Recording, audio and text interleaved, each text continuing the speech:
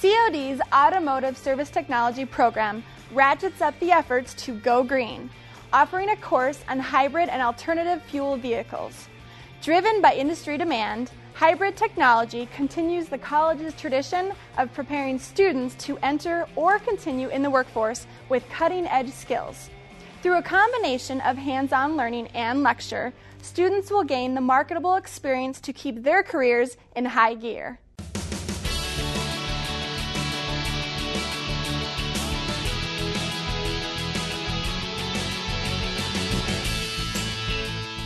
The new Green Technology course at College of DuPage deals with hybrid vehicles, alternative fuels, and also electric vehicles. So we're looking to become green, we're looking to become more conservative, we're looking for ways not just to do things better, but also to conserve the way we do things now. Hybrid vehicles do that because they get better gas mileage. And because of that, many manufacturers are turning to hybrid vehicles and electric vehicles to meet that requirement. As these vehicles become a greater percentage of the fleet that's in the United States, they're going to break down more and they're going to need more repairs, and they're going to be looking for the people that can fix those vehicles.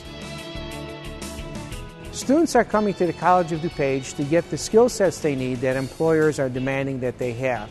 The new technology is rapidly expanding, and so therefore we need to teach the new technologies so they can get the jobs that are being offered out there. Many students are hands-on learners.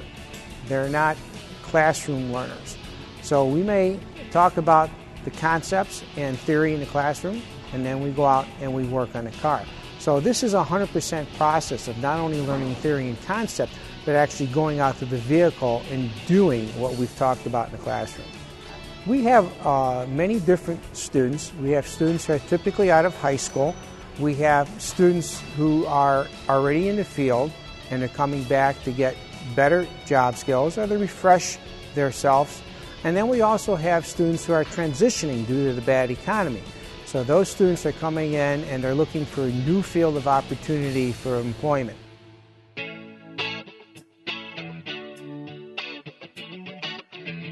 All of our classes are assigned certain skill sets that we teach the students, both theory, concept, and again, hands-on on the vehicle.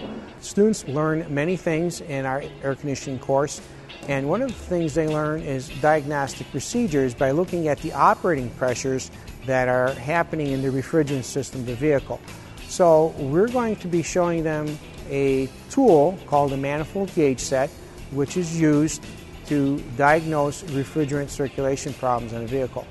In our brakes class, it is a fundamental class where the students learn hydraulic systems, they learn the actual hard braking systems, and they also learn the electronics and the hydraulic circuits of an electronic brake control or ABS system. Students are being shown how to physically take a drum brake set apart.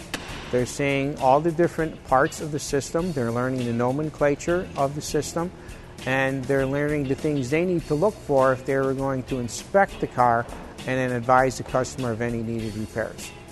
All of these systems have to be modified or changed when they are put onto a hybrid vehicle. These classes are going to give them the skill sets they need to be tomorrow's technicians. Tomorrow's technicians are going to be facing highly advanced and high technology vehicles.